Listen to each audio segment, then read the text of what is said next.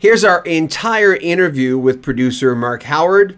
He engineered first with Daniel Lanois and moved up to working with so many big artists. Bob Dylan, the Neville Brothers, Tragically Hip, Neil Young, Joni Mitchell. The list is long. We have our entire interview here. If you're listening to it on the podcast, you can get the video version. Just check the description and vice versa. Here's Mark Howard on Rock History Book. Moods guy. You create the mood around the house, around the room, around the town. You create it on record.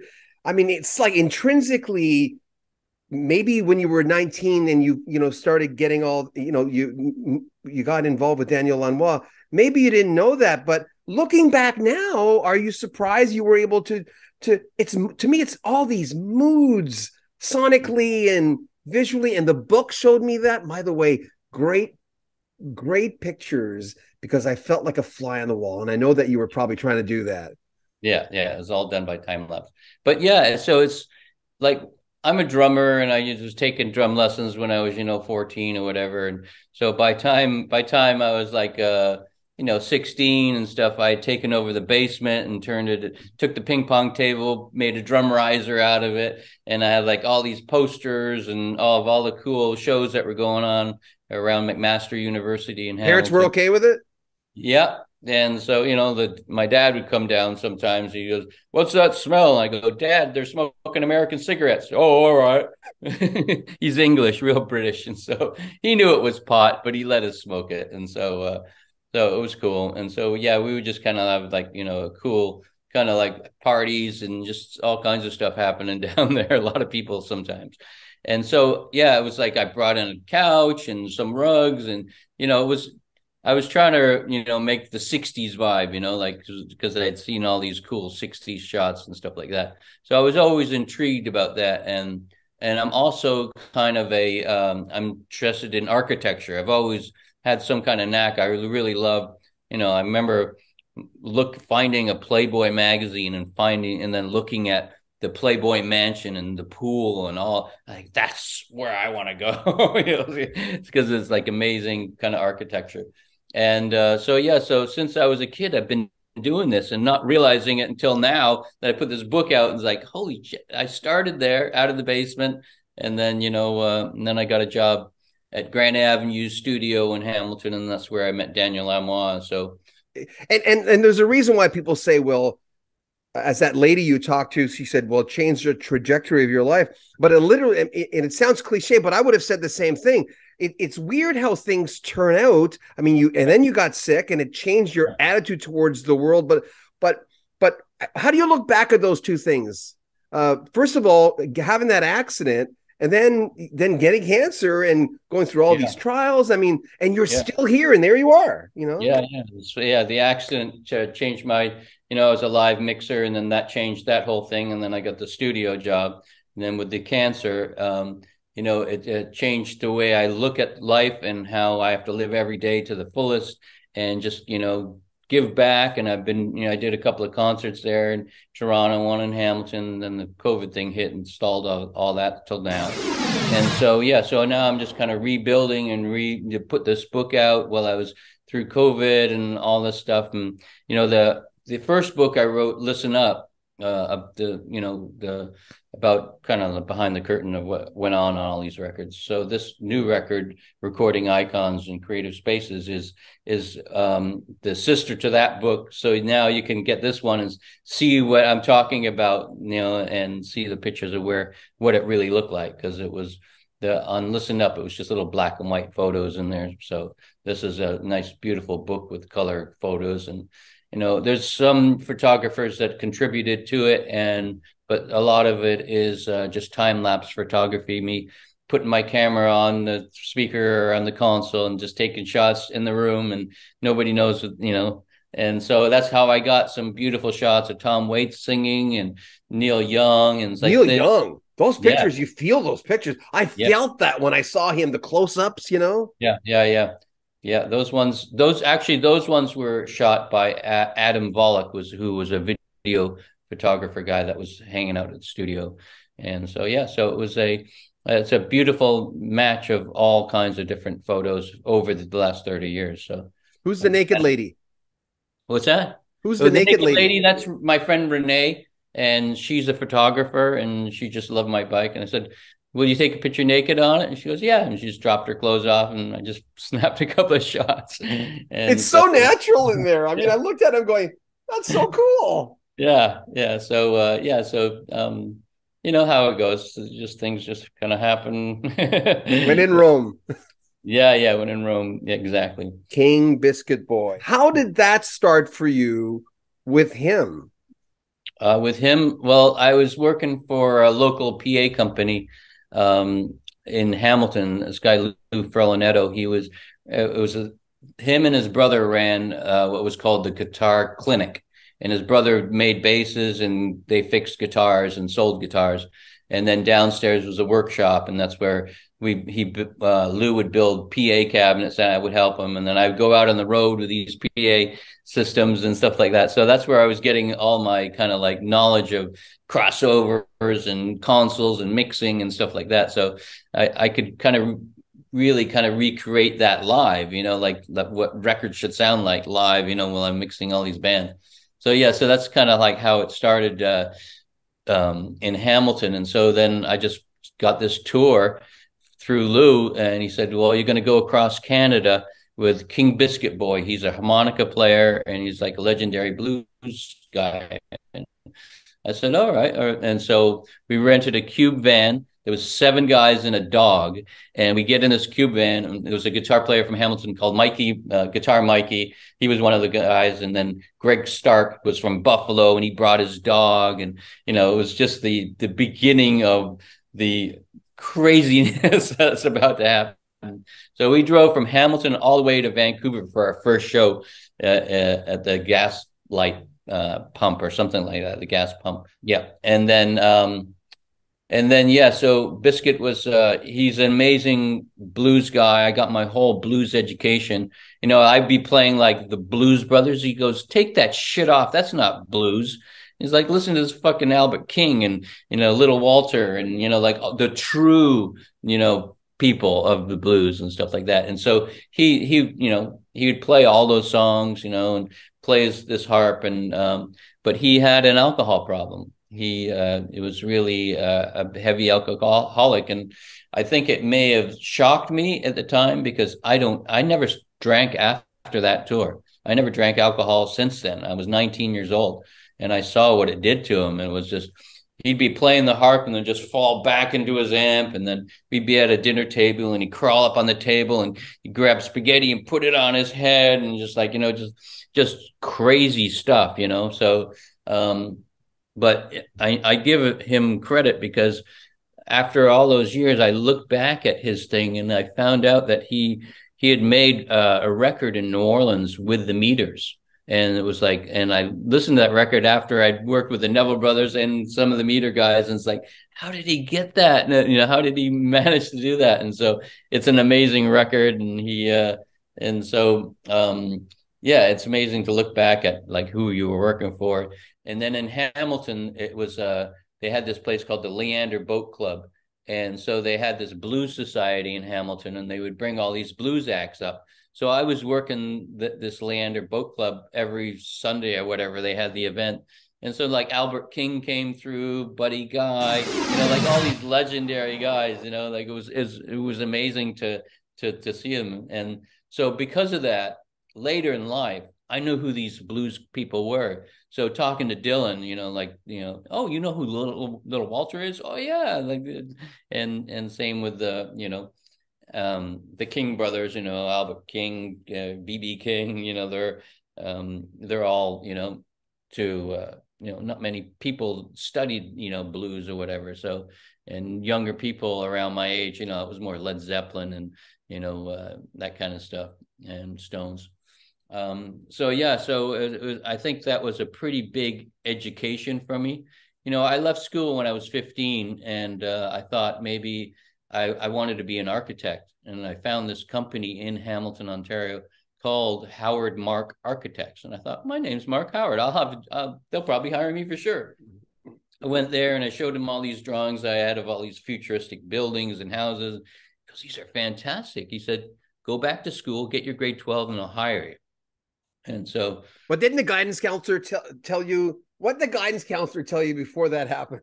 oh, so yeah, so I wanted to quit school, and I was missing a lot of classes, and she was, I remember her name, Mrs. Shanosky, and she was like a little, little witchy woman. Yeah, yeah.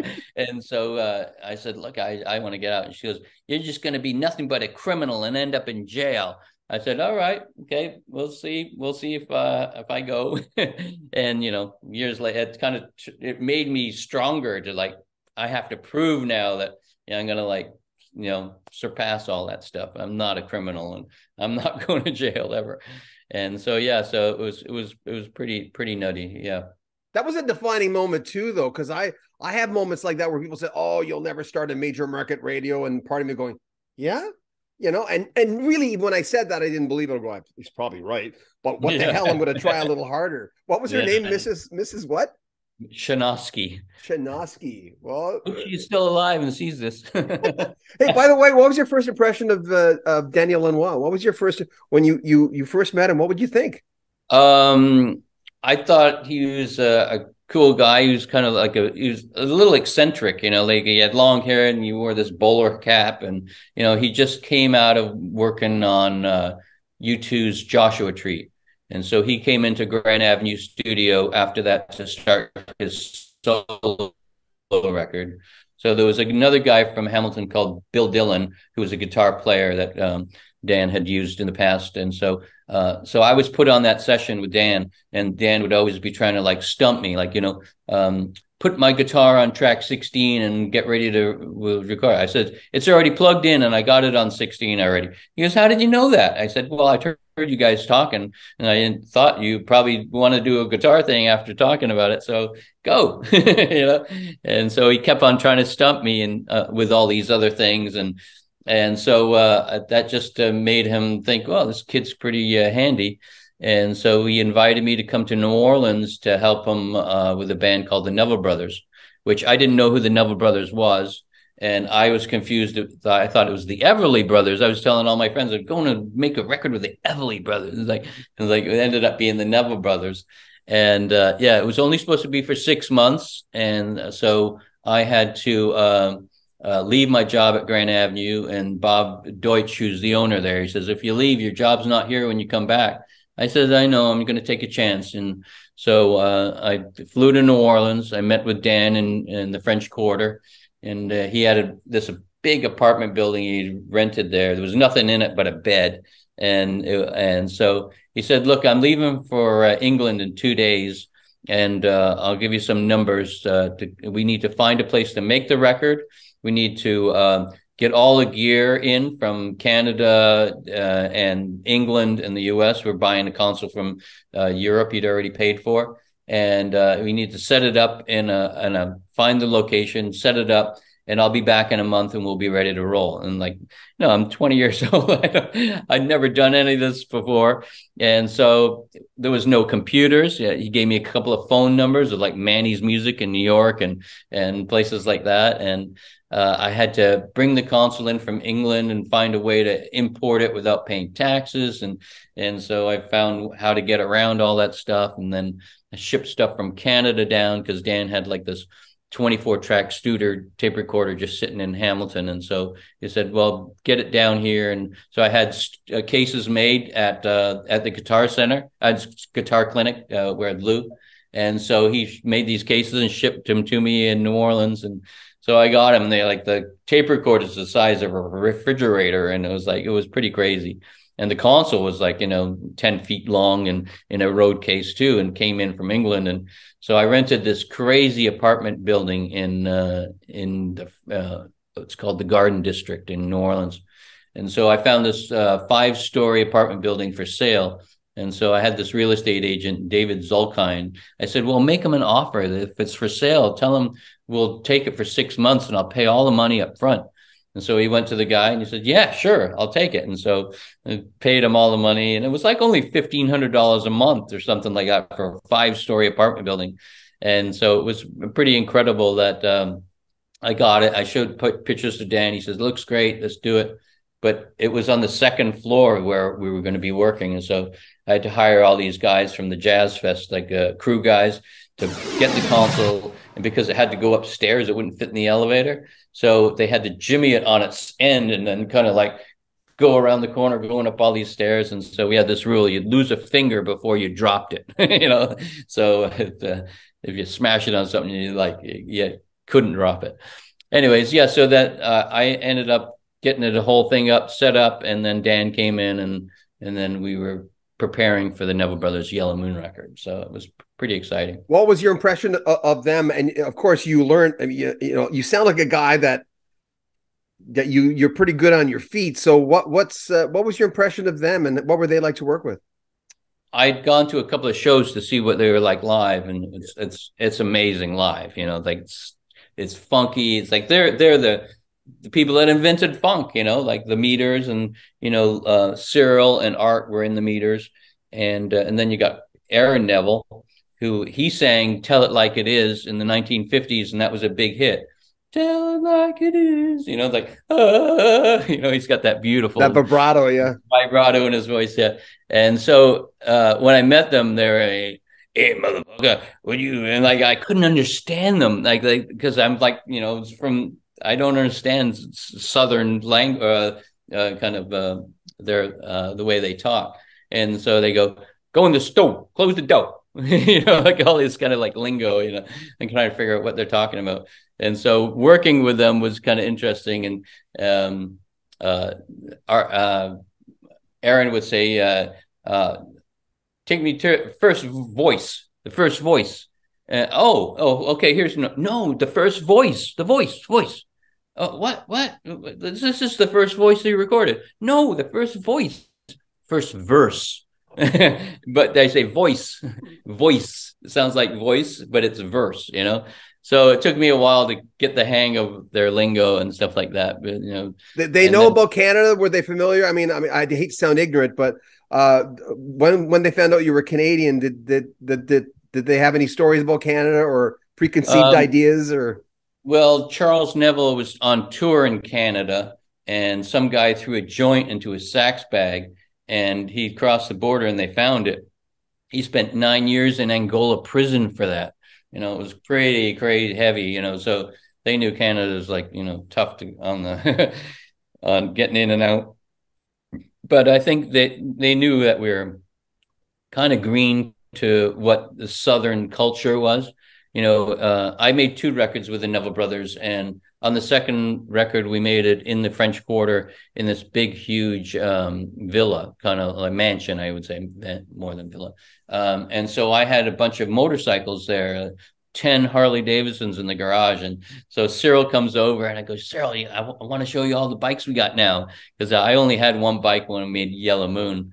And so, and he liked bikes. And so I brought him in the garage, and I had like, the 1936 knucklehead, panheads, shovelhead, like the choice bikes of all periods, all stock, beautifully kept. And so I brought him in to show him all these bikes, and then he looks over through them all, and then he looks at the wall, and he goes, "What's that on the wall?" I go, "It's the biker flag." He goes, "Take that down right now." I'm like, "Why?" He goes, "You don't know what that means?" I said, "No.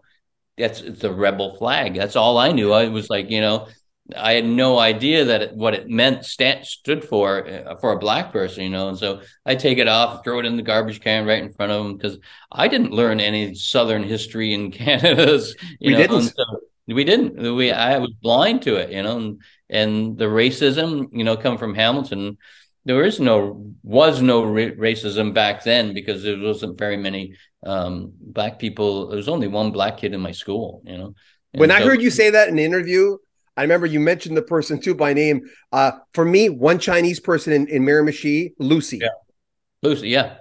Yeah. And same, one Indian girl in my grade 3rd class. Well, how did you know to be cool? I mean, was that intrinsically something that you knew? Like you'd mentioned in interviews that, and I know that from a radio guy, we are the bottom feeders of entertainment, but still we're in that arena where we learn backstage before we introduce a band. Yeah. And not to be cool. And as you've mentioned many times, you don't say to Robert Plant, "Remember that time on Zeppelin 2?" You don't do that. No. But How did you learn that by watching? Did you just pick that up? How did you learn to be cool? I just think it was like was never intimidated by stardom or people or who they were, like, not even Bob Dylan or anybody. Like there was because I'm working, I gotta like maintain a work ethic, like, get the mic stands in, everything plugged in, and just, ask them questions about, like, their guitar, and they tell me different stories about what they like to play and stuff like that. So it was on a more of a musical kind of like palette of kind of talking with them. And you can't be starstruck or, like, none of that. You can't have that because you're about to, like, you're working all the time with them. So yeah, so a lot of the time, you're just shooting the shit. And Bob Dylan saw that I had one motorcycle outside of the studio, and he came up to me. He goes, "Mark, can you get me one of those?" I said, "Yeah." And so, I got him this beautiful 1966 Harley Davidson Shovelhead, first year of the Shovelhead, classic bike, electric glide, like electric blue color, like really incredible. So he came early into the studio. Once I brought it back, I had to go to Florida to pick it up on the weekend while we weren't working. And so I brought it back, and he takes it out, and I go with him with my bike. And I said, "Follow me where I'll show you how to get to the levee." And so, and we just drive along the top of the levee with the Mississippi on one side, and then that kind of cuts down, and you go over this bridge, and then you go through all these like trees that look like a tunnel, and it's like with the moss hanging down. It was like really incredible, with big antebellum mansions on all over the place. And so I told him how to get out of town, and then he started taking rides by himself. And so I think that opened up a lot of things, because motorcycle riding, it's a time to think, and all your ideas, because it's just kind of like a place where you go to But he be didn't wear a alone. helmet. He wouldn't wear a helmet. Well, he I told him it was helmet, but he never did. And he'd come back sometimes because the police are so friendly around here. They keep waving at me. I go, "They're waving at you because you don't have a helmet on." And so, yeah, so it was crazy events.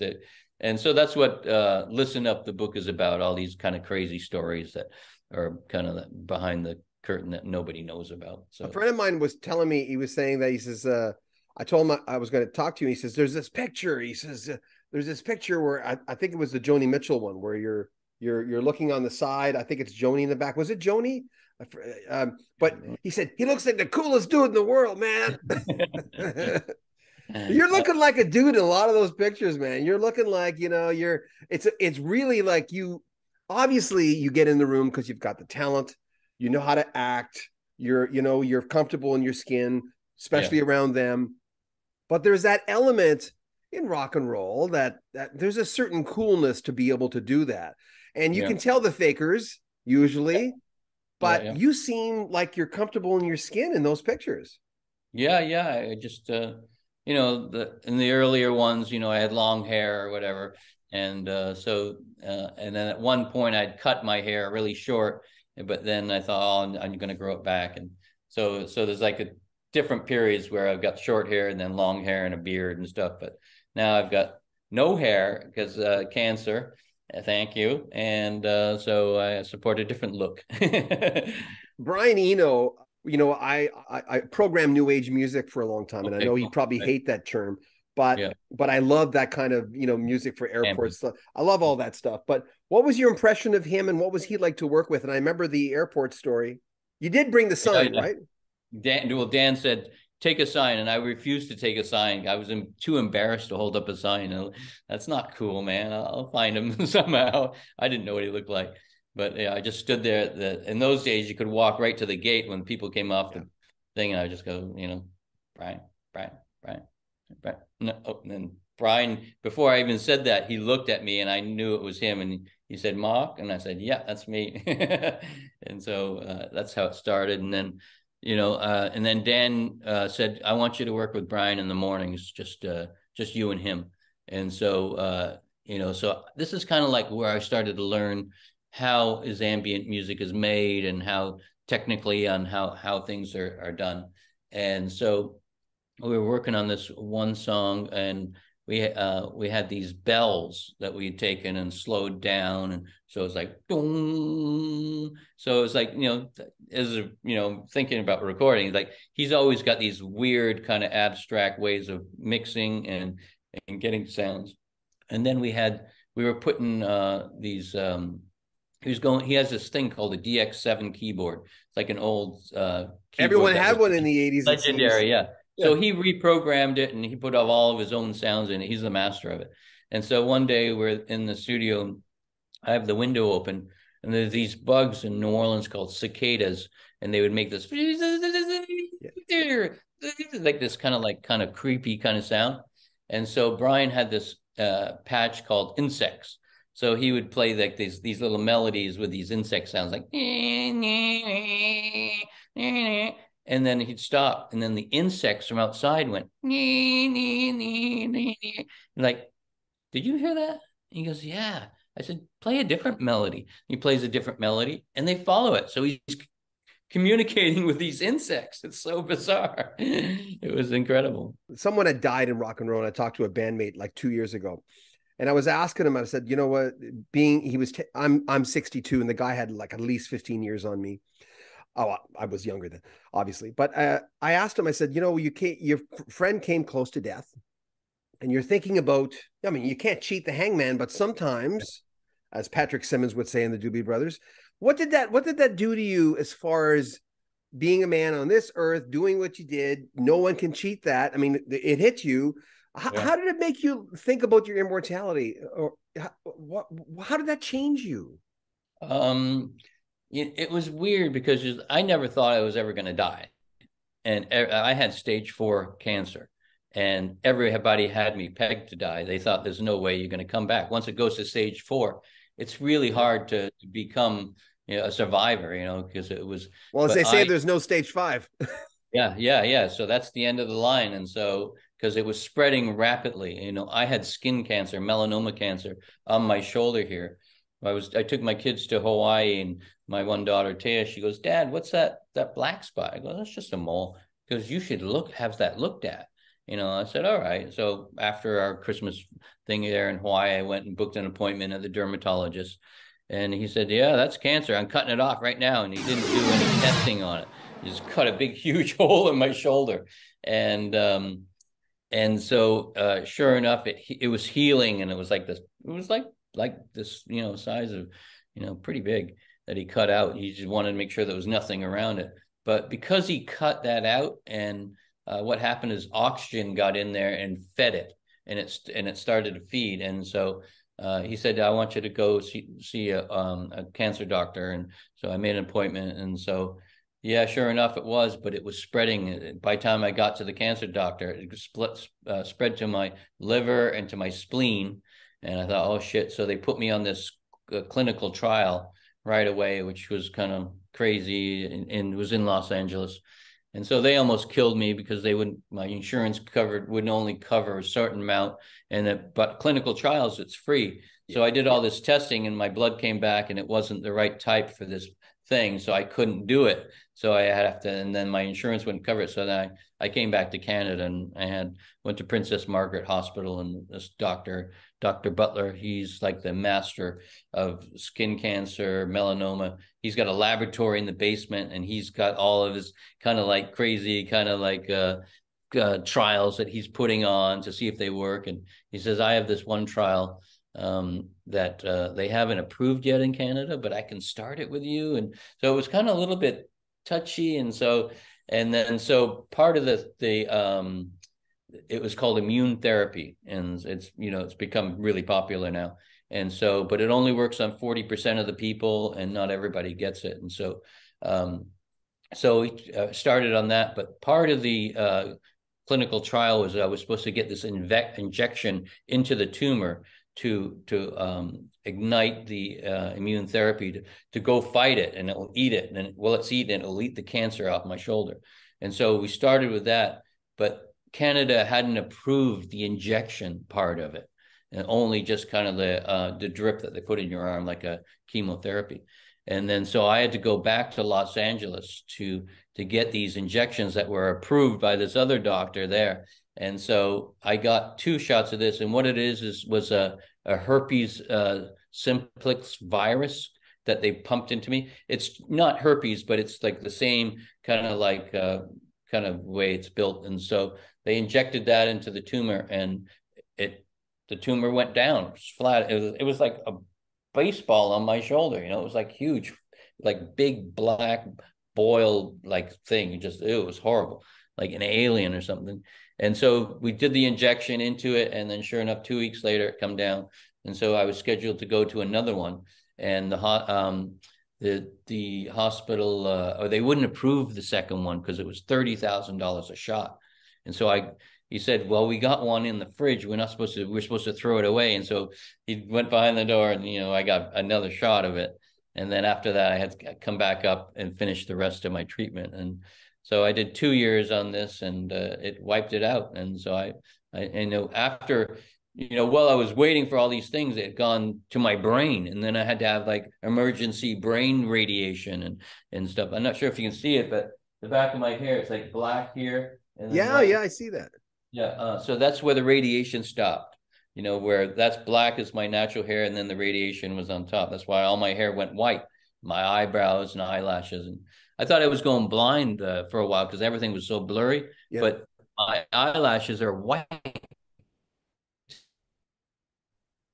Oh, I And so just what lost that you. does, it just kind of blurs everything. When they're black, it levels it out. But so it's kind of weird. But anyways, yeah, it was a long story and just kind of going back and forth. But the whole time I never thought I was going to die. But what But is people that? thought I Is was going to die. And Of course they did. But what is that in you? What do you think do you?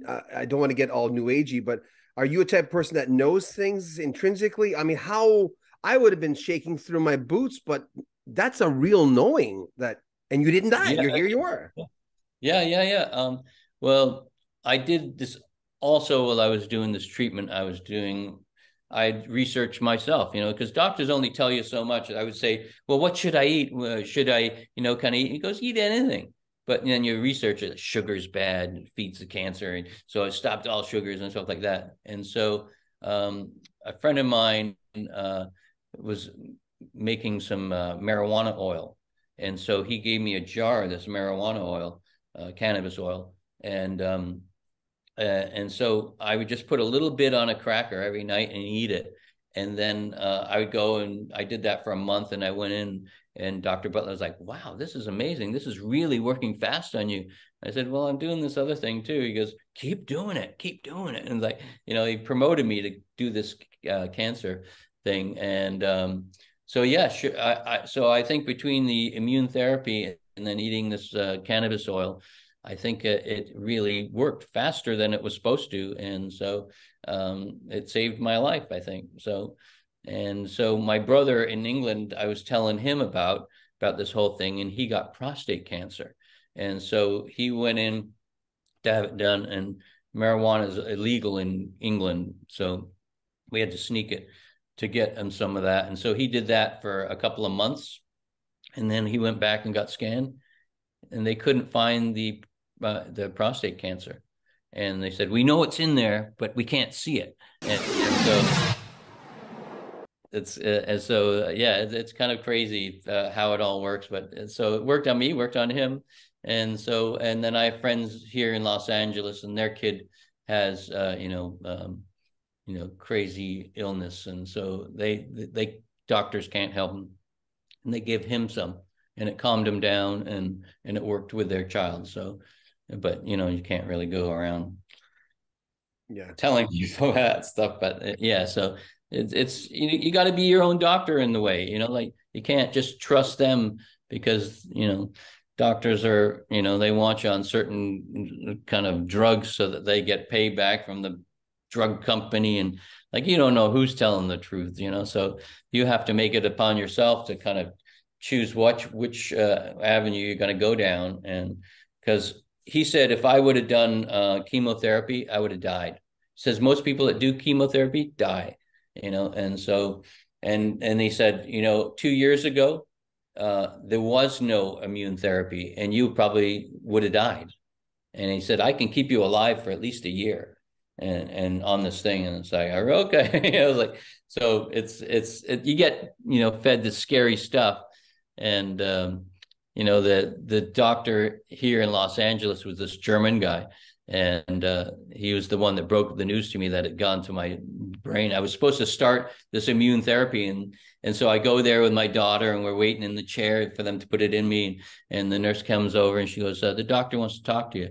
I said, "All right." We go in, and there's Dr. Bursley. He's German, and it's like, "I have some bad news." I'm like, "What?" He goes, "The cancer has now gone to your brain." And I'm like, "We need to do emergency radiation." And I'm like, "What? I'm gonna die now."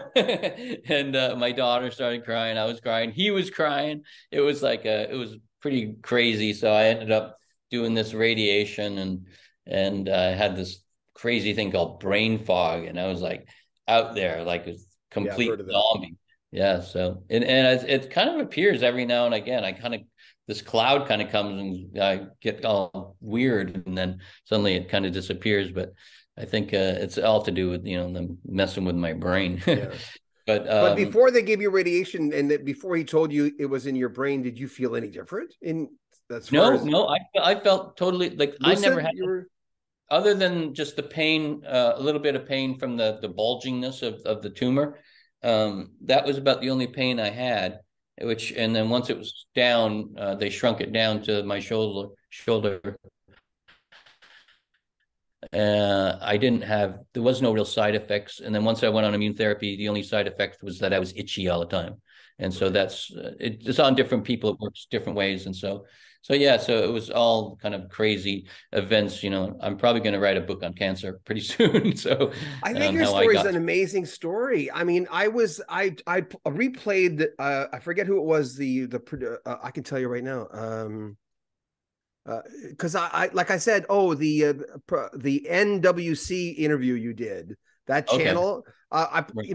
the I love the way you were talking about it, but anyone, I mean, the classic rockers love my channel because I talk to them. They never look at me and say you look old because they're freaking old too, and they're Yeah. all 10 years older than me. But I noticed that when I talk about it's strange, right? You're not surprised by this, but death, health, diets. I like your story about the fact that no carbs on Iggy Pop.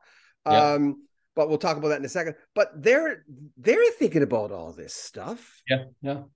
It's important to them. They don't, of course, Aunt Louise or Grandpa Bob or whatever. They're all dealing with this kind of stuff. So I think it's a great idea, and you talk about it because you've been there, right? Yes, That's the thing. exactly. Yeah. So yeah, so I was trying to give back, and I was doing these concerts. I did one in Toronto and brought, Sarah McLachlan, the biggest artist I knew of Canada, and Randy Bachman and Sam Roberts. And so it worked out really great. So I got some money I wanted to make money for Dr. Butler's immune therapy treatments for those people. And so he was happy about that. And he came to the show and he did a little speech. It was pretty good. And so, yeah, so you got to give back. So I Yeah. just try to do everything I can to promote, immune therapy and, you know, and marijuana oil. Bob Dylan, interesting stories about Bob Dylan. I didn't know. I mean, when he was goofing off and Danielle basically got mad one day, and I know you were saying that that happened as well with Time Out of Mind, but you didn't share that story. What happened with that last interview? I know that what happened when what's he do? Is he just I met Gordie Howe once, and I remember going, and Gordie was doing fidgety noises. I Yeah. used to love hockey cards, and my kids loved them. We'd go to hockey shows a lot, Right. and our station would present a lot of hockey shows. So I met Bernie Okay. Perrant, my favorite hockey player. But anyway, Right. Gordie Howe was there, and he was making funny noises. And the guy beside me says, "Well, everyone has isms as they get older. He's making funny old No. man stories, right? Sometimes it's Yeah. not because he's a big star; it's just what happens." Yeah. What was it about Bob Dylan? Why would he? It sounded like he was like when you were trying to mic him up there, and Daniel got mad. Is that an ism? Like, what do you think makes? Why would he do that? Well, he's got a temper and he can lose it easily. And so he gets frustrated. And if he doesn't get his way, he can show it. He calls it passion. I call it crazy. And so yeah, so Bob had come in, and this was the first time we'd met Bob, and so that we didn't have any kind of like knew who he was or how he worked or whatever.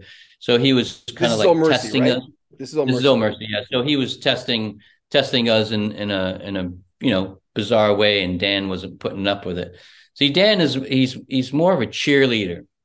Like it works great for you too, and he cheers Bono on. That's great. Now let's try another one. Like, yeah, really give it, and just trying to like get all the energy out of people and suck it out of them and stuff like that. And that didn't work for Bob, and so he didn't have that, you know, and didn't know how to get around it because like when you first meet somebody, you got to learn how to learn how they work, and with me, it's always about trust. If you gain their trust, you have the license to try anything. But if they don't trust you, then it gets very difficult, and you get real kind of a lot of butting heads. And so I'm lucky I get away with it a lot that way. But with him, it was yeah, we Bob was just kind of like sloppily strumming, and it just flipped Dan out. It was like, that's it. And he grabs this dobro, and Bob wouldn't wear headphones. So I had like these two monitors, like on a live show, in front of him, like these, we call them EV wedges.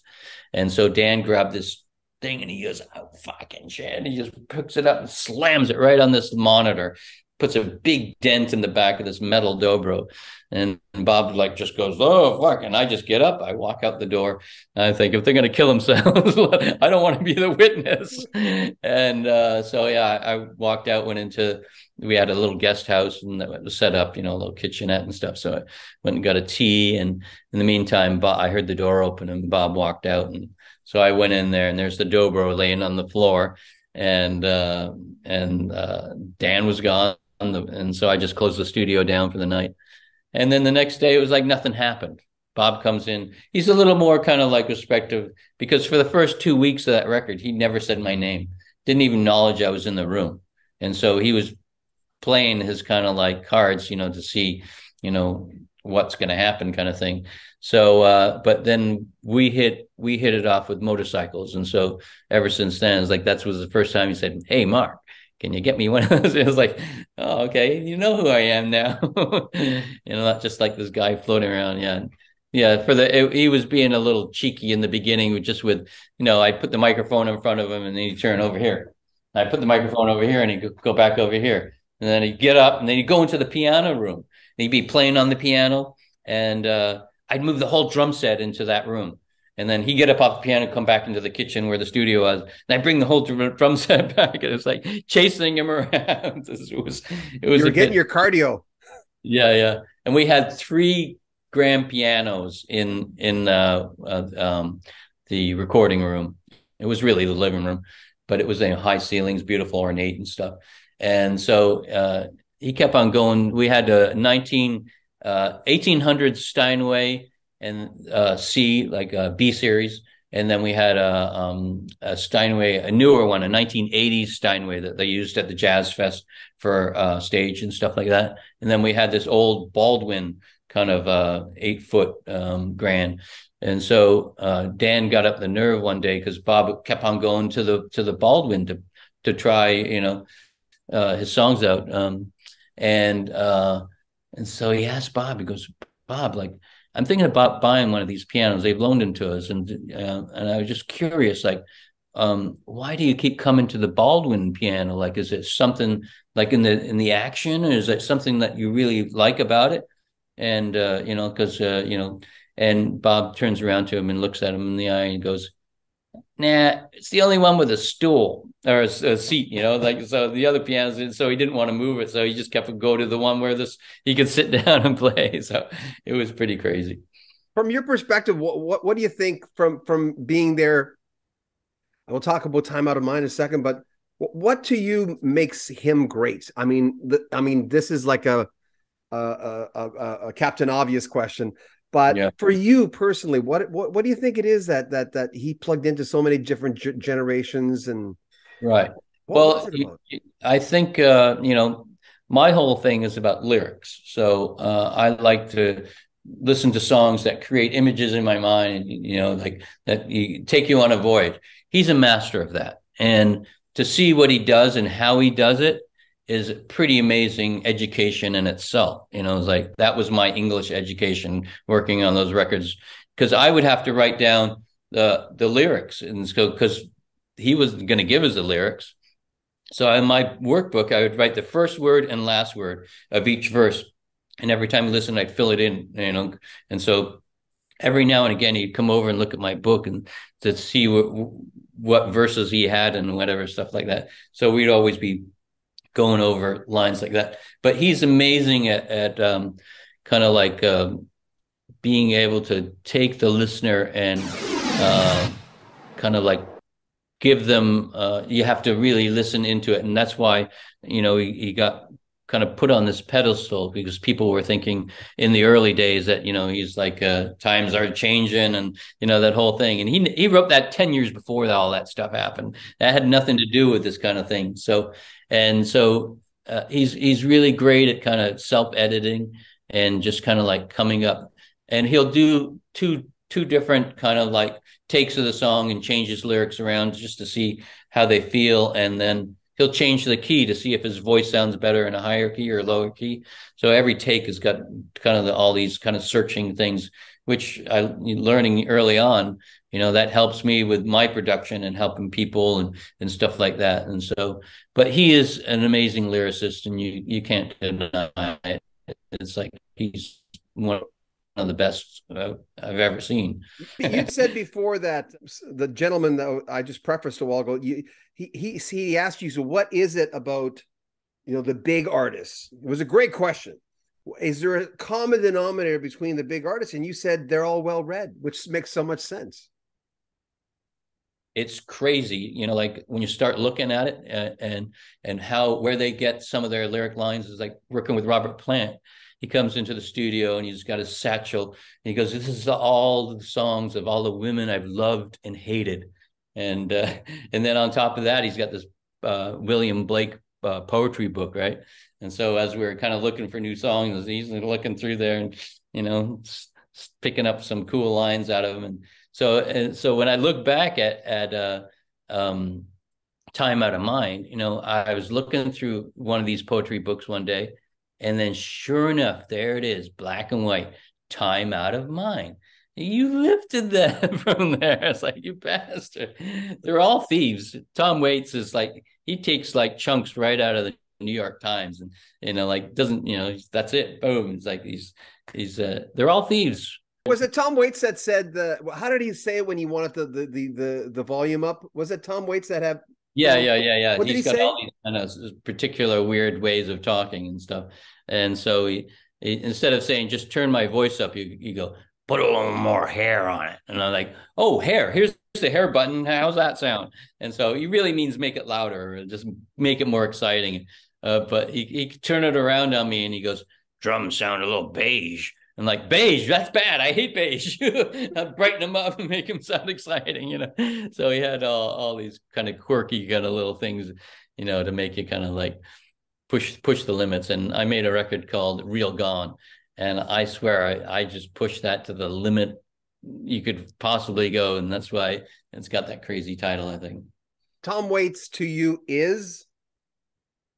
He is also an amazing kind of lyricist, and just to watch him write, it's different than Bob because he comes from a different angle maybe, and but where he comes from, it's really kind of like he turns it around on you. It's like he'll do things. Him and Kathleen, his wife, she'll say, "Don't give it away in the first verse," let them think about it, and then give them put the first verse where the last verse is, and just it's creative how they kind of take it in chunks and move stuff around, and I love the way Tom plays piano and sings, and all my friends were going, you make sure you get him playing piano and singing, and we didn't. I did. It was not that kind of record, and it was kind of real strange. Tom would be it was in a schoolhouse, and so I had a setup in the girls' bathroom just with a mic in there,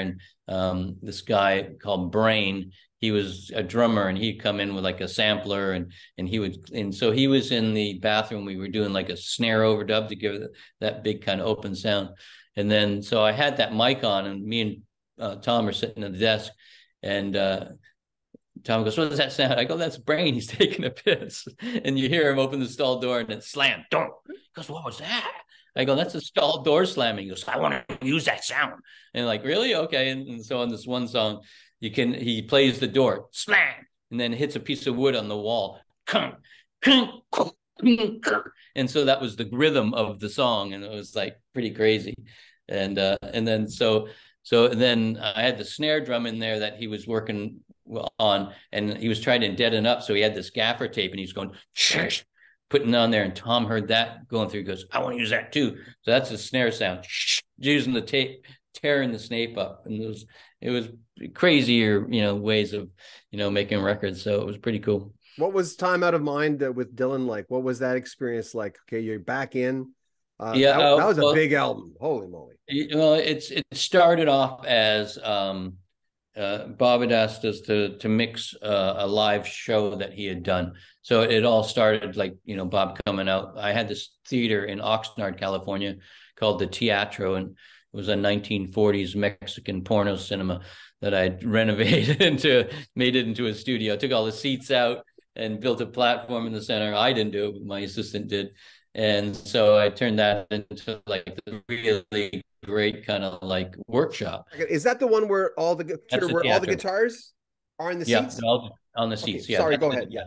yeah. So it was like a good workshop for us, and so we started there with Dylan mixing this record.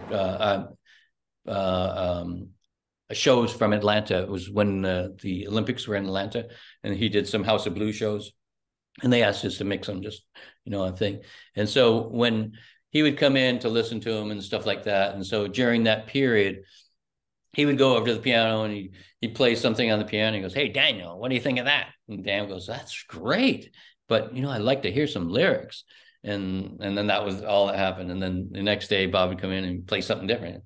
"Dan, what do you think of this one?"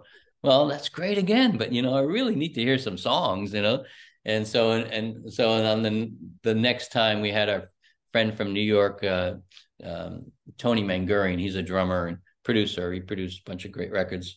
And so what it was is Bob started playing the song on the piano, and I had a mic in front of him in case he sang or whatever. And so he started singing, "I can't wait. I can't wait." And then Tony starts drumming this hip hop beat against it. And it was like, wow, the hair on my arms went up. I go, "This is amazing," And so he only sang like a verse and a chorus, and that's all he did. And so then I took that, and after he left, I turned that into a song. I just repeated the first chorus and all the verses and stuff. So it sounds like a real song all the way through, but same lyric.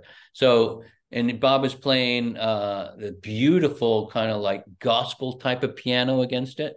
It was really amazing. And then with this hip hop beat, it was like, oh, okay, now this is a cool direction to go. And while we were doing that, he goes, "What do you think of this kid Beck?" And we said, "Oh, yeah, he's cool." And he goes, I would make a record like that." And so we said, "Oh, with samples and stuff." So we started on building these little sample things for him to listen to and stuff like that. So Tony and Dan would play like these little percussion things on top of like these loops that I made of Little Walter and stuff like that. And so it sounded like these old blues records with this high quality kind of stuff on top. Yeah. And so, but Bob would always come in every day, and he said, "Between my house and to get to Oxnard, there's this radio station that only comes on in between that in between that space." And he said they play all these old blues records, and it's amazing. And he goes, "Why can't I have a record that sounds like that?" I said, "You can, but we just have to approach it like the old style, old microphones, and keep things minimal." And he goes, "Oh, cool." And so that's kind of like how it started developing the sound of Time Out of Mind. And so while I'm mixing this show from Atlanta, the very last song comes on. I've mixed it, and it's got a harmonica. And Bob goes, "Can you make it sound electric?" the harmonica? I said, yeah, sure. And so I took the feed from the tape and ran it into a little Ibanez tube screamer. Where it is, this is the one. And so I ran it through this, and then That's ran it actually into, the one? it's actually the one, yeah. And so and then these are behind me. I'm not sure if you can see. There's a big row of tweed amps, Mm-hmm. and so I ran it into this like 1950s deluxe Fender amp, and so the harmonica come on and it had this like really cool electric kind of vibe, and but right after that he starts singing into that same mic, and his voice goes through the thing, and he goes, "That's what's that?" I go, "That's cool." And he goes, "I want to put that on all the songs," and so I had to remix everything, putting this vocal amp on it, and so that became the sound of that whole. And you'd always say, "What's the percentage are we at with the clean vocal and the amp?" I go, "We're about 60-40 clean." He goes, "Make it 50-50," and like I'd make it, and so that's how I had this gravelly kind of old kind of blues type sound.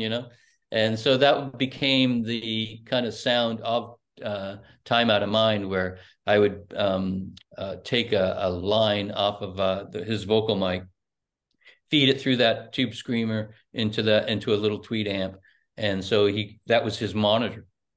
He wouldn't wear headphones, and you just hear himself coming out of this broken up. I was like, he sounded cool. So yeah, so so that's how it started. And so I was ready. I had all these great things set at Teatro, and then he comes in one day and he goes, "Look, I can't work here. It's too close to home." And so he says, "I want to work in Miami."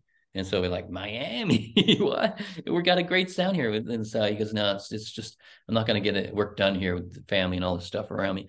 So I moved I brought 3 old Neve consoles with me, all of my microphones I was working with. Once I got to Miami, the classic room that they had that they made, Eric Clapton's Ocean Boulevard on, and all the classic records were made in this room, but they've changed this room, and now that room was their storage place, and it had shag rug all over the walls, and was Is like this this the old kind of, Bee Gees place where Bee Gees recorded before? the Bee Gees did some recordings there, yeah. And so when I got there, I didn't like the sound of the room. It was they changed the studio around, and now it was like this big sound stage, and it was a big spitty room, and it's where they shoot videos and stuff there. And so I couldn't. I from the get go, I was like searching for another place to go, and so I called the BG studio. I was like, "Can we work over at your studio?" And they said, "No, no, we're busy," and so we couldn't go there. And I found a Masonic temple. I thought I could do a setup in the Masonic temple, but they wouldn't let us use it, and so we ended up just kind of putting up with it in Miami at Criteria, and so I built Bob this little tiny apartment with gobos, so it had windows, and so he was like private to be in there, and he had his vocal amp in there and a table and all this stuff, and then I had a set of speakers set up in front of him in case I had to do a playback. So because he would refuse to wear headphones, right. And so it got to be crazy there, and so we were working on this one track. We recorded "I Can't Wait" already, and we got a cool version of it. And I always name my take, so it was like the rag doll version, and then this one had more of a Pink Floyd intro, and so it ended up being this rag doll version that it's a completely different vibe of the "Can't Wait" he played at the Teatro. And Dan was adamant about getting back to that, and Dan would work up the band before Dylan would walk into the studio. And so sure enough, Bob walks in right in the middle of him working up this "Can't Wait" kind of track to get it back to that gospel thing. And Bob goes, what the hell are you guys doing? And Dan was mimicking Bob, "I can't wait," on the microphone, and he caught a little bit of that. And so it kind of like jolted him. And so Dan says, I want to get back to that "Can't Wait." And he goes, "No, we got it. It's done." And he said, "Come on, let's see if we can get back to that Oxnard version, where it was more gospel." He goes, "No, we did it, and it's done." And he goes, "I never do anything twice the same." And then he brought Tony Garnier into it, and he goes, "Tony, have I ever done anything exactly the same?" twice? And he goes, no, no, never. It's like Tony to be his backup. And so yeah, so then we we we gave it a go, and we brought in Tony Mangurian from New York, and he got about a minute playing into it, and then until Bob stopped it and said it's not working, and so we ended up going with the ragdoll version of Can't Wait, and so yeah, it was pretty crazy because that was when Bob walked in the studio and heard dancing and his making his voice sound funny and stuff. Bob got kind of pissed off. He was like, so he grabs this acoustic guitar, and Dan's standing right in front of him, and he picks it up, and Bob's got like these golf gloves on for whatever reason, and so he grabs the neck of the guitar, and the body is over here, and he was like swinging it like this, just at Dan's head, and like I thought, go ahead, hit him. Because as Dan smashed the dobro on him, I thought, well, if he smashes on Dan's head, this would be better. Oh my God. So that's kind of like put a halt to Dan being around in the studio, and then it just became me and Bob. Dan's decided he'd get out of the way and let this everything settle and stuff like that. So he kind of took as he went into another studio and was trying to do some mixes on some other songs, but. Yeah, so it was just me and Bob there for a while. I talked to Kim Mitchell a couple of years ago, and I said the last time I talked to him, I says, "Who's your favorite Canadian performer?" And it came out Ian Thornley. He's Really? that guy can play guitar. He's that guy can play guitar like nobody's business. And I know you did Secrets, but what was that experience like? And how far back did you go back with him? I had no idea what his band was. Ian Thornley. Big. And I lived in Los Angeles. I didn't know what they sounded like, and I'd never heard of them before. And so it was pretty cool. I met with him and we got along great. And I told him, how we could do some things, and he was right into it. He was, really, he loved a lot of records that I had made, and so he wanted to explore that world. And so I didn't rent it. I used my sister's cottage up in Halliburton. It's on a lake, it's private, and so everybody lived in this cottage. And I set up the rig, and we worked in. It was a big A-frame overlooking Cranberry Lake or whatever it's called. And he's an amazing guitar player. And so every time he started playing, I'd be, hey Ian, can you play like half of that? That's like and so it's like I had no idea he was that guy, and so I made him play like more melodically, and I think that he liked that to get away from what he's normally doing and be more melodic and play more melody than and so. It wasn't until years later that I figured out he was this amazing guitar player that plays like that. But we hit it off great, and I think I made a real beautiful record with him. 3 days before a full moon. What's the deal with Neil Young? Like why does he do that? Like what's going on there? And that's why it took so long to record, right? Yeah, well, there's kind of like the tide, the pushing and the pulling of the tides of during a full moon, and he claims if you're going to be creative, you're going to be creative between that time, 3 days before the full moon. And so he would only record on 3 days before the full moon. So we would have to, he'd come in, and then we'd do maybe 2 or 3 songs in those 3 days. And then we'd wait for the next month for the next full moon, and he'd come back in again. And so it was supposed to be an acoustic record. And what it was is Dan formed a band called Black Dub. And he had this idea that we would film every take live and make a film out of it. And so that was the cinematographer that came in to shoot it. And so Dan and Neil at that time had the same manager, Elliot Roberts. And Elliot had showed Neil like some of these little clips because they were all done in black and white. They were beautifully done. And so he goes, I want to do that too, Neil said. And so they made arrangements for Neil to show up. And so it was just going to be an acoustic record, him sitting in the parlor, playing a record, playing his acoustic. And, he's got what's called Hank, which is Hank Williams' old acoustic guitar. And he's got beautiful instruments and stuff like that. And so, we started off with some beautiful acoustic songs. We hand picked certain pickups and microphones and just made it sound cool. But one day he was playing the acoustic, and I had dialed in the sound because I thought, Neil Young, how am I ever going to better his guitar's tone? Like, man, he's the master. And so I had accidentally kind of turned one of these effects boxes on it, and it was a subsonic harmonizer. And so when he hit that low note on the acoustic, it was like, boom. It's like having a bass synthesizer playing along with it. And he really loved it because I had like these 18-inch subwoofers and part of my rig, and it would just make his pant legs move every time he hit that low note. It was so beautiful. And so he goes, oh, I want to try this next song on my electric. And he had this 1950s gold top Les Paul that he had painted black, changed the back pickup to a Thunderbird pickup. It's a big kind of like a real loud pickup. So that was his sound. And then he would run it into these two little tweed amps I got behind me. And so I thought, well, there's the sound. That's how he gets it. And it's like certain.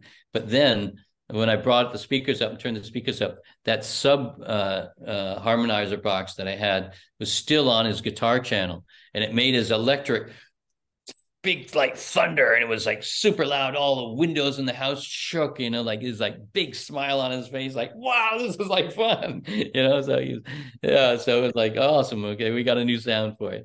And so that became part of the acoustic sound. And then for these electric numbers that we did, Hitchhiker and Walk With Me and stuff like that. Is that why he wanted you to go on tour with him? He wanted to replicate that, right? Yeah, he didn't know how to explain it to his sound guy, and he said, can you come out with me and make sure that we get the sound live? So he rented the Will-Turn out, and I told the live guy to get these certain effects boxes that I was using and stuff like that. And so I set it up, and we're at the Will-Turn, and they only had 2 subs aside. And I told him, I said, that's not going to work for me. And the live guy goes, why not? It's an acoustic show. I go, I need 16 subs aside. He goes, what? I go, I need 16 subs aside here tomorrow. And he's like, there's not going to happen. And next day I walk in, I had 16 subs. And so on stage, and he hit that live, it just shook the house. It was like powerful. And the way he plays, it just sounded like a band, like the thunder of this thing. And so he doesn't usually use monitors. He just listens to the house. So he could feel that sub in his chest and the power he was getting out of the guitar that he didn't ever get before. And so this was like something new for him. And so he was really excited about the sound. And he said, Mark, I want you to come out with me and teach my live guy, who's been with him since 1970. He's a really nice guy, but, he all the shows I'd ever seen of Neil sounded amazing. And so it was this guy who was mixing it, but then he didn't really have the grip on what all this new stuff was and stuff.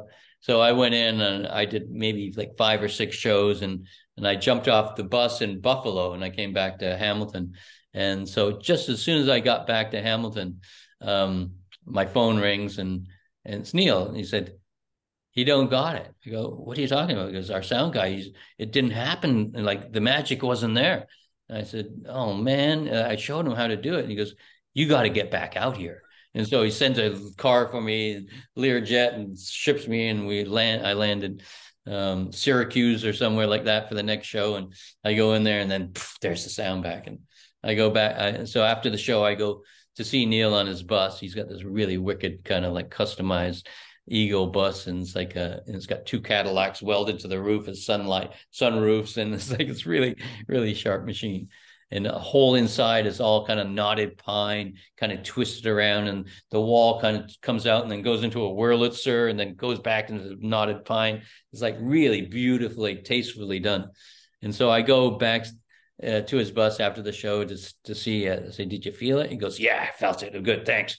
It was really good. And at the same time, he claims that the only fish you can eat is this wild Alaskan salmon because it's not contaminated yet.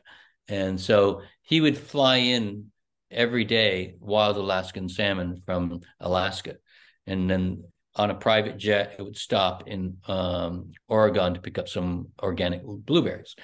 And so he had that set up on his counter on the bus. And so we were chatting, and he gets up and then he looks over and he sees that somebody had put plastic wrap over top of the blueberries and the fish. He goes, who the fuck now put that on my fish? I just went out by, I was paying $50,000 to have this fish flown in every day. And then once he calmed down, I go, that was a little over the top. He goes, yeah, I know. I'm sorry. It's like, he wanted to fire the chef. So, yeah. So For you, what is it? I mean, there's so many different angles you can come at Neil Young at, as far as, no, not politics. Well, we never talk politics on my channel, no, but there's so many different angles. Like, there's so many things that make him great. To you personally, what is it that makes him Neil Young? What is it that? it's he's two different characters to me. Like studio, he's all buddy buddy and it's nice, but live he has a persona live where it's like his crew or everybody's nervous around him, and so like it was kind of bizarre to see like having these two different people come out of him. Like live he's very demanding and this and that, and people are afraid to be around. And he had the problem with the piano where the foot pedal was loose and it was moving around. Everybody was afraid to touch the piano. I just rolled under there, got a piece of wood with a hammer, bang, bang, bang, knocked it in. It's like, right now he's nice and solid. And so it's like, because, we were hanging out and talking, I'm a car lover too. And so I collect cars and stuff like that. And so he loves any cars from the 50s. And, he came to the studio in like a 50s Eldorado, and, it was really beautiful. And so we were always like looking together for cars and stuff like that. So we had our little car club in our own little way. But yeah, he's in the studio. He doesn't like to overdub. He wants it to be natural off the floor, and that way. And I think that's, for him, it works. It's like that's the way he's going to do it. He won't do it twice the same or anything like that.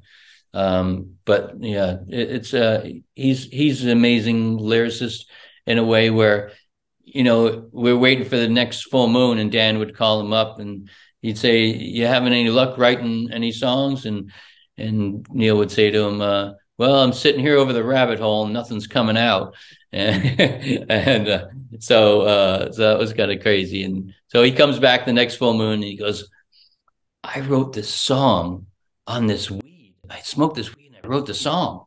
And he goes, I wanted to record the song on the same joint. So he put out only had half left. So when he came back into the studio, he would smoke the other half. So he wrote it on this and he recorded it on this joint. It's like, it was pretty nutty. Whatever works. Yeah, yeah. And so he had just had that brain aneurysm, and his doctors had told him not to smoke and do that. And he caught me in the kitchen one night, and I was like, after we were done, I don't smoke whenever I work. I just, at the end of the night, I'll have a little puff.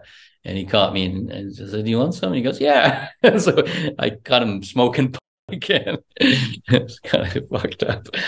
Well, Robert Plant told you something, which is one of the many reasons I think he won't do Led Zeppelin. But when you met him, he says he can't sing high anymore.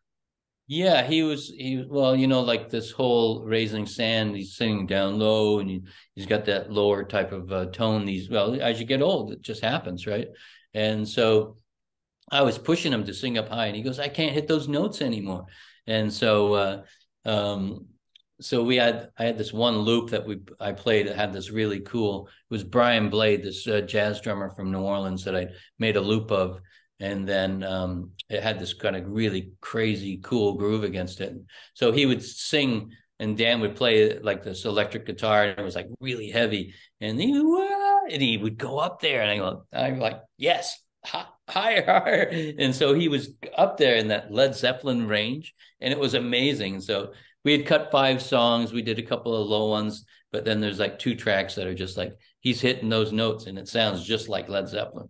I was pretty amazed. Well, for you being a Zeppelin fan, I mean, for you, and you'd mentioned this before, that you didn't want to like, oh, remember that time, like I said a while ago. But if you could have asked him anything, did you get a chance to ask that, or what would it have been if you could? You know what? The thing that I notice about a lot of these artists, from Joni Mitchell to Bob and and Neil, the thing is they like to talk about the past and they like to tell their story. And Robert would just go on rampages, just going on about Bonham. They were here in L.A. and then suddenly Bonham's at the whiskey and it's like he's yelling at the drummer, "You fucking suck!" And he's drunk and all this shit. And he goes, "You know what? That Spinal Tap movie, where they're lost under the stage, because that really happened. That was us. We were lost. We couldn't find our way to the stage." And so he had all the stories of the Led Zeppelin. So I didn't need to ask. And so he was just giving it out, as they would come and go like in between, but recording and stuff.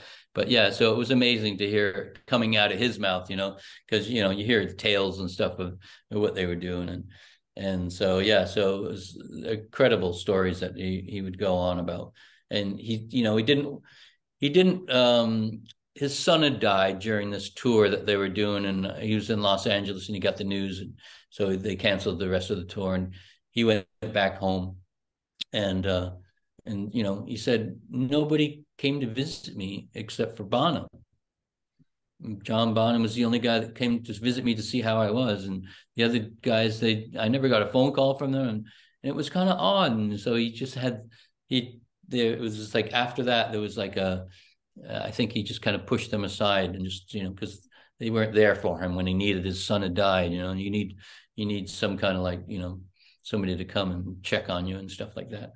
And yeah, and I think that he just didn't want to reform without Bonham because Bonham was his best friend, and that's the sound that they make. And even his son, that he's a great drummer, but it's just not the same.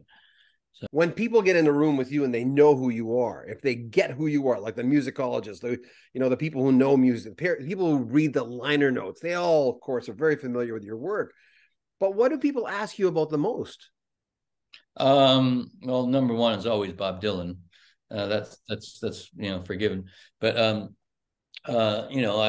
I tell these tales while I'm making records too. So, and so that's how Listen Up, the book happened, because I tell all these stories, and one guy in New Orleans, my friend Misha, he owns a studio there, and he goes, "You got to do a book with all these stories. These are you got somebody's got to put this out." And it's like I said, "Oh yeah, sure, or whatever." And so while I got cancer, I started to write it all down.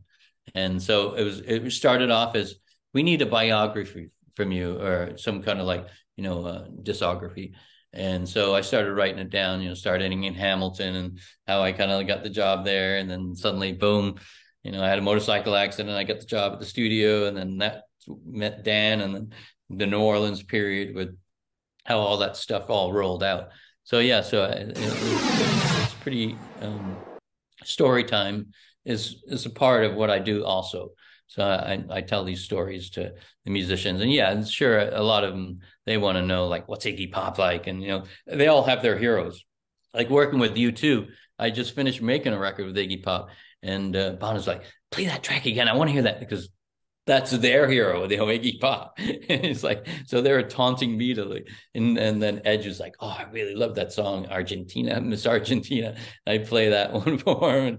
And so they were like little kids listening to their heroes. It was pretty funny to watch. But you mentioned about Neil Young being the different. There's this different size, but you had said that Iggy Pop. What was his real name? Iggy Pop, his real name is Jim Osterberg. Yeah. So I call him Jim sometimes. very, very, very different on stage. I mean, he's the best performer, by the way. When he was opening for the Pretenders, I saw him, I think, in Vancouver or Edmonton. He's the best performer I've ever seen in my life. Oh yeah, and he's still like that, and he's 70 odd years old. It's pretty incredible, and he still hops around the stage like that. It's pretty crazy. But he got So off stage. It yeah, was that story you said you got off. He got off stage, and for whatever reason, because he's got this Jekyll he and builds himself up. Yeah, it's like 30 minutes before the show, he doesn't see anybody. He winds himself up into Iggy Pop, and then after the show, it takes him 30 minutes to wind back down. And so I'd be backstage, and I'd say, "Hey, Jim," or "Hey, Iggy," and he like looks at you like you don't know who you are. And then half an hour later, he goes, Mark, what are you doing here? I didn't see you. It's like, I talked to you earlier. Yeah. So he like, he gets, builds himself up into this kind of character kind of thing. It's pretty crazy. What's he like in the studio though? He's a very intellectual, and I regard him as good as a writer as Dylan, because he can we'll do three takes in a row, and he can do right off the cuff, out of his head, with nothing on paper, exactly the same type of rhythm of the lyrics, but completely different lyrics on each take, and each take sounded, you had to like pick which is the best one, like it was hard to like, I like that verse, but I like this one here, and that. So it's I never seen anybody do it like that. I never seen anybody completely different kind of words. He seems like an interesting guy. Let's Yeah, and he's really intellectual and smart, and he likes, he likes to have his he does like work in the daytime. He's got a rule also. He's got a 12-hour rule. And we're not allowed to go into the studio unless it's 12 hours. If we finish at midnight, we can't go in the studio until noon the next day. And so in New Orleans, where I was making the first record, he'd come down the stairs and I'd be in the studio getting ready for the day. And he goes, out, get out of the studio. You're not allowed in the studio. Nobody's allowed in the studio until the 12-hour rule is up. And so I think that's just a kind of like a clearing of the palate, to make sure that, you're not wear yourselves out. So it's pretty funny. You've touched on something with Joni Mitchell where I remember talking to Chris Bodie. I was introducing him on stage, and I'd interviewed him that day. And you worked with Sting, and I said, "Well, what was it like?" I said, "I bet you when you worked with Joni Mitchell," I said, "I bet you she was describing everything artistically." I said, "Listen, pardon my ignorance. I was never there. I've never been in the room with the lady, but she just talks like a painter all the time." And he says, and then he went on, and you've touched on that. Well, what was your experience like with Joni? Well, I met her originally on a Brian Blade had a jazz record, and he invited her into the studio to sing on one of the tracks. So I kind of knew her from that record. And then who's that guy from Canada got arrested? The interviewer guy, John. Gameshi, Guillaume Gameshi. Yeah. So Gion, or I forget. Yeah. So he had gotten an interview with her, and I got a phone call from the producer of doing that show, and he said, "We want to have an all Canadian crew. Would you come in and record her?" And I said, "Yeah." And so when I went to do that, we did it at her house. She doesn't like to leave her house. So I said, "Hey, Joni, you remember?" "Oh yeah, I want you to do some stuff with me." And it's like I said, "Okay." And so that was kind of the invitation to kind of coming up to her house and recording. She had her very first record, Seagulls, or I can't remember what it's called, Songs for a Seagull, or something like that. And so she goes, David Crosby had produced my first record, and she goes, "As I say, he misproduced my record." And so all of her first kind of 4 records were just really just her acoustic guitar and voice. And so, but on that first record, Crosby made her double her guitar parts. So there was 2 guitars, and she never liked that. She always wanted to be pure. And so she said, "Will you remix that record for me?" I said, "Yeah, sure, no problem." So I had to find the masters, which was a job in itself, going around, and luckily found some guy that was doing transfers for Crosby, Stills, Nash and Young. So her first record was done in the middle of one of their records. So all of her takes are on the same reels that Crosby, Stills, Nash is on. And so I went to Santa Monica and picked them up from this guy. And so all the tapes were what's called shedding, because they're so old. You have to have them baked. Yeah. Hey, I've got it. I've got a Studer right there. Oh yeah. Look at that. STA 80, I think it's called. Yeah. So all the old tapes needed to be baked, but there was a 4-track what was done on asphalt or some kind of different kind of like more like a film type stuff that didn't need to be baked, but the other stuff did. So once I did that, I transferred it to this machine I got over here called a Radar, and it's a Canadian digital, like a tape recorder. It's like a 24 track tape recorder. So I had that on. It's portable. I can go anywhere in the world. And so I went up to her house and I started mixing it, and she would, I'd give her the mixes, and she would go into her bedroom and she would listen to the mixes off the TV, off her TV, and she goes, "It sounds better off the Dolby system than it does on the surround system." And I'm like, "Oh, that's your reference? Oh my God!" And so it was kind of crazy to have her, listening on off of her TV. Maybe it's a good reference, but so yeah. Well, So once, 10cc, quickly, you probably heard the story, 10cc, I'm Not in Love. yeah, To make sure it sounded good, they actually played it through a transistor radio. okay, yeah. Yeah, there you Yeah, go. well, they had that at Grand Avenue where they had a FM transmitter, and you go out into your car and you could tune it to that channel, and you could listen to your mixes in the car, which was a pretty cool idea because that's, a lot of people listen in their car. But yeah, so but she considered Joni considers herself as an artist more than a musician, and so she's got beautiful paintings on her wall. So if she's in my book, you'll see some of those paintings hanging on our wall, and so yeah, so she is just, like I'm working with her and Brian Blade, and she's just chain smoking. And so we do a take, and then she just starts talking.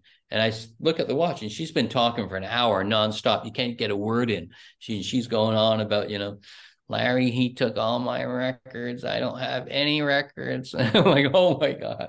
And so she's a sweetest old lady. And I couldn't believe, because she's old and she's a bit fragile, but she was living in that house by herself up there in Bel Air, and I always thought, yeah, the maid come in, but there was nobody else there to kind of take care of her. And I thought, what happens if she tripped on her dog, and what would happen? So she had that brain aneurysm, and then boom, like, so I'd finished mixing that thing, and she had that aneurysm, and then I never heard from her for a while after that. But she recovered, and it's weird that Neil had the same brain aneurysm, right after before we made that record. It was kind of crazy that they both had it. She had mentioned that I remember that she said that Crosby, Stills, Nash and Young kind of abandoned her. She says when she got to L.A. Yeah, there was a feeling of abandonment because yeah, she just felt she was very alone, and so she was just trying to, she was young and just comes, they invited her there, and then she maybe felt a little bit out of their circle or something like that. Tragically hip. I'd be remiss if I didn't ask. They like to party, those boys. I like the fact that you tell the story that, well, first of all, you don't do 4 takes of a song. You do the whole album, and then you do the whole album again. So what was it like working with them? They're great guys. We're all great buddies, and yeah, they like to party. And it's like, you figure there's people that can hold their liquor, and then there's people that can't. And those guys can hold their liquor. They would 24 beers a day each, Yeah, but that says something. Yeah, if you can hold your liquor, that says something too. Yeah, yeah. And so that, like I'd have one beer, I'd be loaded. And they like to smoke pot. And so they smoke a quarter pound of pot a week, and it's just it's pretty crazy. And to keep focused, And so back to that dietary thing that we're talking about. We would be eating pizzas and pasta and stuff like that, and I wasn't getting any takes. Like for the first 2 weeks of making that record, I didn't have one take under my belt, and I got scared. And I was like, "Geez, like, are we ever going to get a take?" Because it's not like you do 3 takes in a row, you can kind of build it up and get it right. They're doing a full set of all the songs like they would do live to capture this thing they wanted to get, and so it wasn't working. And I gone to Daniel Lanois. I said, "Look, I know I'm kind of in the trenches here, and I'm getting a little worried." And I said, "You go through this with U2 all the time. Like, what do you do?" He says, "You got to get up early, go in there, find all the best bits, and cut it together." He said, "That's what you're going to have to do." And you so did I that did for Day for Night. Did that for Day for Night, yeah. And so I went in early in the morning, and I cut the best parts of all the takes from that day. And then the guys would come in at noon, and I say, "This is the last take we did from last night." They go, "Oh, well, that's great. Let's use that one." And so not all the record was done like that, but there was some that, started that way. So yeah, but it's still a performance. It's just different things put together, you know. But So Gord Downey told you later he knew what you were doing, though, right? yeah, well, because he's the lyricist and he was changing the lyrics, so he knew exactly what take had certain lyrics on it, and so he goes, "I know what you're doing." I'm like, "Oh shit!"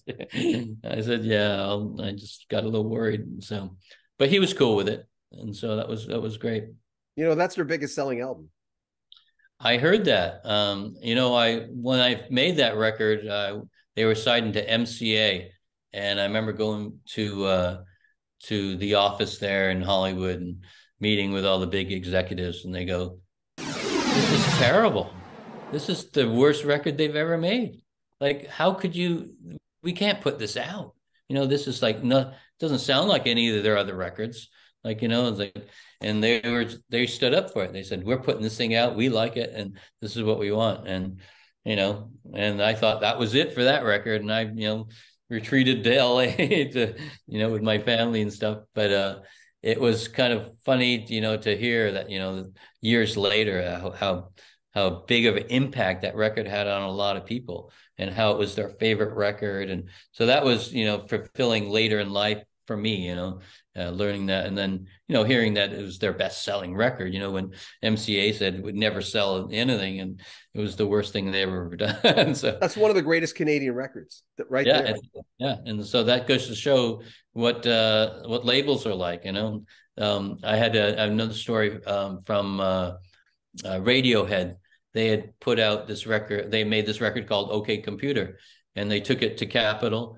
And their A&R guy was this guy Perry Watts Russell, an English A&R guy, and so they gave it to him. He listened to it, and he wrote him like this 5-page letter saying, "If you put this out, it's career suicide. You're going to ruin your career. This is crap." And they stood up for themselves. They put it out. And became one of their biggest records too. So, like these label executives, they, if they don't hear what the next pop song is or whatever, they shoot it down, like, you don't have a single, you don't have this, they can't work with us.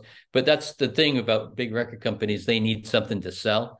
So I think that they got worried about the Day for Night, that they wouldn't be able to get a single out of it and make it work, and so, but it came more of an album than a single kind of world. They did make singles, Greasy Jungle and one other one, I think they used the singles, but yeah, it just became a big cult record in a way, like every fan loved that record. It was so that was good to hear years later. I remember right after 9/11, I talked to Tony Levin, and he had told me, he says, "My God, my wife was downtown in New York when this all happened." And I asked him, "When's the next Peter Gabriel album coming out?" He says, "Oh, we never really know, but we just wait and we do other things." I talked to Jerry Murata about working with him. You worked with Gabriel when Manu Katché was his drummer, I think, later on, right? Yeah, Yeah, yeah. yeah. I didn't do so, but I did us. Yes. Some of What was that us. like? It was they came to New Orleans. Peter came to New Orleans, and I think I recorded a bunch of horns and a bunch of other stuff on it, and and then they kind of went, and then those kind of records last a year or longer. Like so they come and go. Same with U2, like the All That You Can't Leave Behind record. I was there in the beginning, then they went away, and then I was there in the middle, and then they went away, and I was there at the end mixing. So it was but some, like on that record, it was like almost 2 years, 3 people had died and 4 babies were born, and people coming in. It's just like a Are you big talking Gabriel or U2? U2, yeah. Okay. Yeah. And so, but Bono was infatuated with hip hop. So a lot of the songs, like there were seeds in the beginning, and then the middle period, they came in and everything was programmed like with hip hop beats and stuff like that. And so they took that to, I remember going with them to Interscope, and Jimmy Iovine was their A&R guy. And Jimmy's like this little tiny Jewish little guy from New York. He's pretty incredible. And so he listens to it and he goes, "This is amazing. It's incredible. This is the best thing I've ever heard. But where the hell is U2? Hello? I don't hear U2. Hello, where are they? Get back in there and give me some U2." So I went back in there, and Larry put drums and Adam played his bass. And so that was the kind of how All That You Can't Leave Behind came about, and so it's crazy. It happens to stages, and it's like peaks and valleys. You hit a peak, great, and then you end up in a valley, and the U2 stories go crazy. So Avril Lavigne. I have two of my colleagues who interviewed her, and they said, she's fun to interview. She's a little bratty. She's fun to interview, though. What was your experience like with Avril? Well, she was 16 or 15, or she was really young. And so I got a call from my management that her production team had all programmed drums and bass, all kinds on the record, and they wanted real drums. So they wanted me to record her first three hit songs, Complicated, Skater Boy, and then one other one, I can't remember. So she came in with that production team.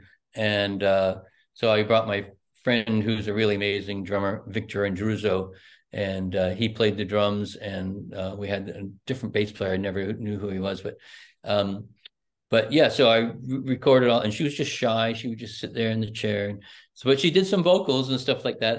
That sounded great, and but I didn't know who she was, or she was just some little girl trying to make a record, and with this thing, next thing like she's the biggest thing since sliced cheese, it's like, and so it was kind of cool. And so we hit it off. And I recently just saw her, I guess, at the last Junos, and I said, "Do you remember me? That big, huge villa in Hollywood?" She goes, "That was you." I said, "Yeah."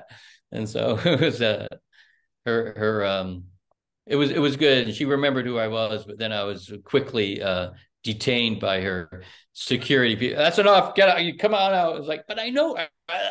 He pulled me away. But yeah. Sometimes you have, and I find this when I interview people, because in my case, when I interview someone who's younger, they're always saying, "When's the interview coming up?" Because sometimes, yours won't take long, it'll be a week, but anyway, they're going, "Oh, when's the interview coming up?" And they'll drive me freaking crazy. They'll go, "My fans are waiting," and then I'll put the interview up, and because our interviews do really well, but they'll get like 25 hits because their fans hit, but that's okay because they're young and they're starting off, and I understand, but they drive me crazy.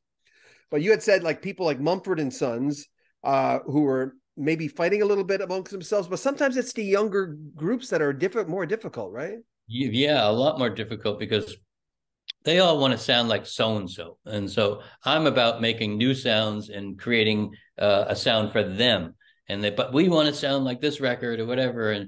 And so I met them in Los Angeles here. They played a club, Hotel Cafe, them with three other bands. They're all touring together. And so I met them outside in the alley. And so, their whole thing is, "What was it like with Dylan?" And so they were excited. And then they said, "Will you come work with us in England?" And it was just before Christmas. So I said, yeah. They didn't have any money. They didn't have a record deal. They didn't have anything.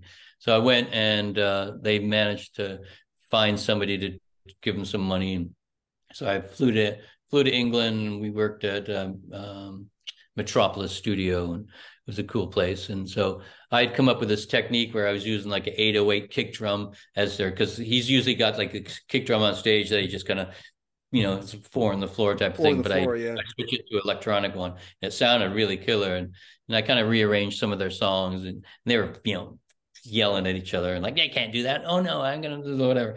They're like little children. And so I recorded it there, and then I had to mix it. And so I just thought I was there just, trying, the deal was if they got a deal, they'd hire me as a producer.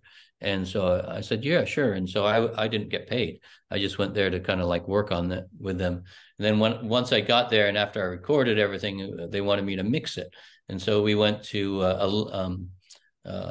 Olympic. Yeah, it was Olympic Studios.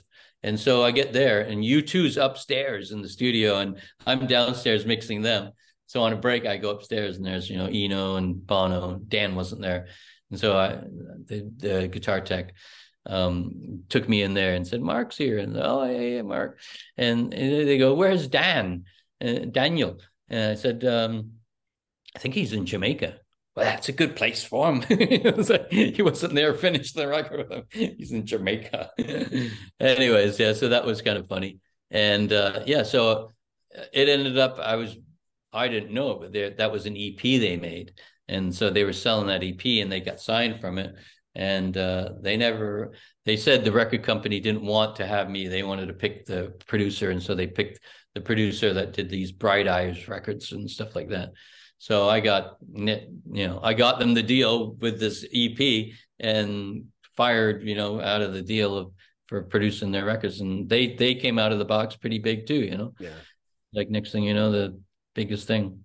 Canadian Christmas. What was Christmas like for you growing up? Any great albums you got for Christmas? Any anecdotal Christmas story you want to give me? Canadian Christmas story. Canadian Christmas. Well, yeah, it was a snowy Christmas up there in Canada. Um, yeah, well, I think my first record was Sonny and Cher. That's I was a little kid, I didn't know. And so yeah, that's the first record I got. But my brother and sister were like 10 years older than me. So I would end up listening to, what they were listening to. And so it was like, my teenage years became like Led Zeppelin and the Stones, but they were in a different generation 10 years before me, and they were listening to like Johnny Winters and who else? What are the records? They left only me come all out at around. night. Yeah. So it was all that stuff, and and then but I think so Frankenstein, you remember that track? That's So the album. that was their period, and so but I grew up with that also. So that was kind of cool, and I got to listen to all those great records that they had. But then as a teenager, then it shifted to the Stooges, and then